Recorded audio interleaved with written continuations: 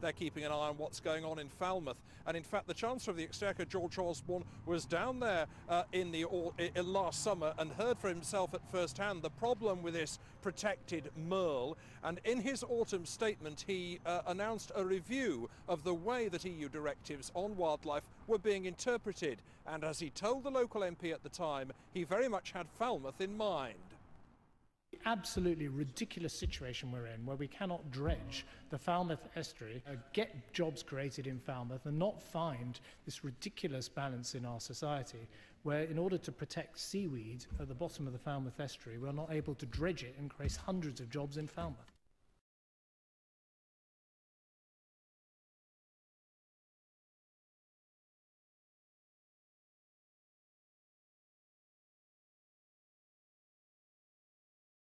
And as he told the local MP at the time, he very much had Falmouth in mind.